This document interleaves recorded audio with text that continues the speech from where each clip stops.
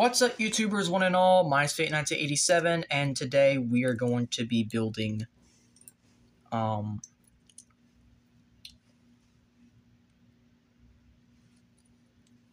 rebuilding, Scattershot into remote mode. So the first thing, obviously, is taking off the guns. That way he has more maneuverability. And, apparently, he has a... Why do the leaders end up having the bazookas? Like, I just noticed that. The leaders recently have been getting the bazookas. What the hell? Ugh.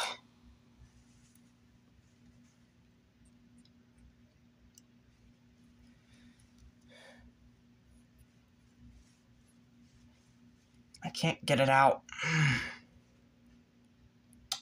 Yep. I think that's where the QC lies, is the fact that you push them too tight, they cannot come out.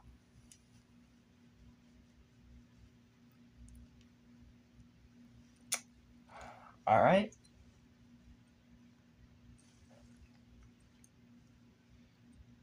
So, at least now we got that done. We can put the lights back on, and then we can put these on once again.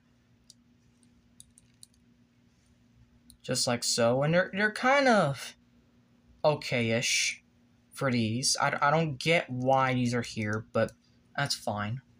Then we're gonna take this, plug this in, so now it's officially a real bazooka because it has extra parts added to it.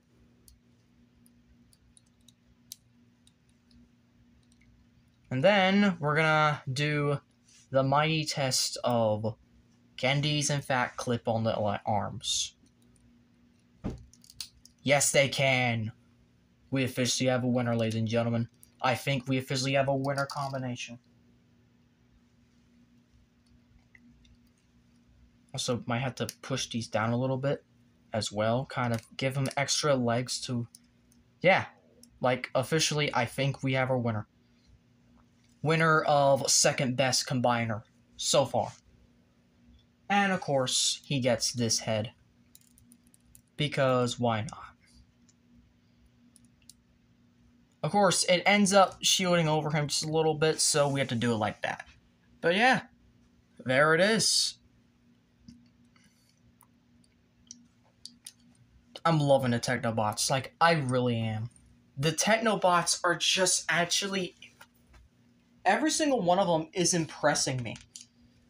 Like, they really are. Like, I am enjoying all of them.